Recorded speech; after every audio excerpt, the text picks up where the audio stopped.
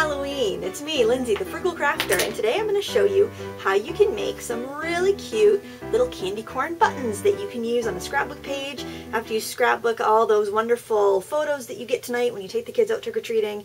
So today's Halloween and I wanted to do just a very quick little tip video for you today. Alright, the first thing you're going to need is some scraps of paper. I have a 1-inch wide scrap of white. I have a 3/4 inch wide scrap of yellow and a 1/4 inch scrap of orange. And I am just going to put adhesive, just a little glue stick. I'm going to glue these 3 straps together.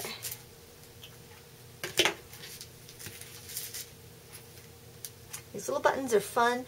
You could even, you know, shellac them with a couple coats of clear nail polish and make earrings out of them. You could put them on cards and tags and all sorts of great things like that. I even painted my fingernails like candy corn today for the occasion. I should have spent a little more time on my nails. They took a long time to dry because of all the coats of nail polish. Okay, I've glued the yellow right over the white, and now I'm going to glue the orange right over the yellow. Now this is a little bit thicker than standard cardstock because you've got a cardstock base, and then you've got a cardstock strip of yellow, and then the orange is pattern paper, so it's going to be a little bit thicker than what these little Sizzlet dies are used to. I am using the Sizzix button set. This is button 4, and it is the little triangle because I thought that triangle looked just like a candy corn the first time I saw it. Alright, so we got our trusty die cutter. This is a Big Shot. This is the brand that I like because it doesn't wiggle and jiggle when I go to use it. I've got my spacer platform there, and I've got 1 plexiglass pad, doesn't matter what one, with a Big Shot. They're both the same, which is nice because when you wear one out, you can just take one new one and put it in. You don't have to change out the whole thing. And I'm going to put my die face up. It doesn't really matter, but it's easier to see this way. And then I am going to position my cardstock so that the white is up at the tip, the pointy part, and the yellow is down at the bottom of the candy corn. And I'm just going to set my paper right on top like that.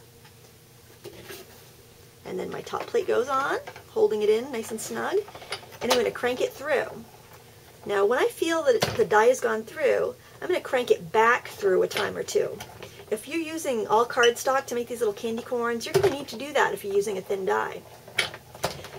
But, you know, if you don't have a die cut machine, you could simply just cut rounded triangles from those strips of paper and it would work just fine.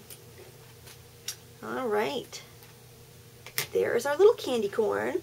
Now we'll need to poke out those little holes. I have a pencil here. I'm going to hope that does the trick. I usually use a paper piercer, but well, I might need to punch those holes out actually because that's kind of thick there. But there you have it. You've got cute little candy corn buttons. I inked the edges on that to give it a little bit more dimension. That's kind of cute. And on this one, I actually put a little smiley face on because I thought those would be really, really cute. There you go. Something fun for you to try when you're scrapbooking all those wonderful Halloween photographs you take this year. Be sure to put a few candy corn buttons on there and look at your dies in a whole new way, okay? Alright, till next time, happy crafting.